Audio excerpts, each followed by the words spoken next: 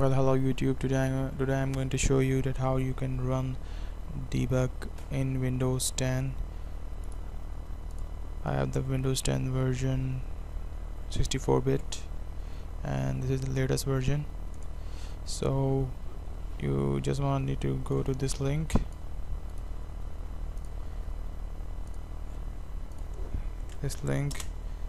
And then download this file debug. Okay, I have already downloaded it, so I'm going to show you how you can run. Here's the file. Just you want to do just extract this thing to C drive. Okay, extract it. You can see there's a debug, and then you just install the DOS box. Install it. Next. Wait. Yeah, install it.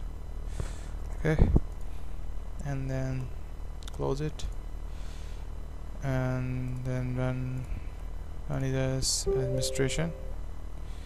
Okay, and then mount. You need to mount C drive. So mount C space C colon and then backslash, enter.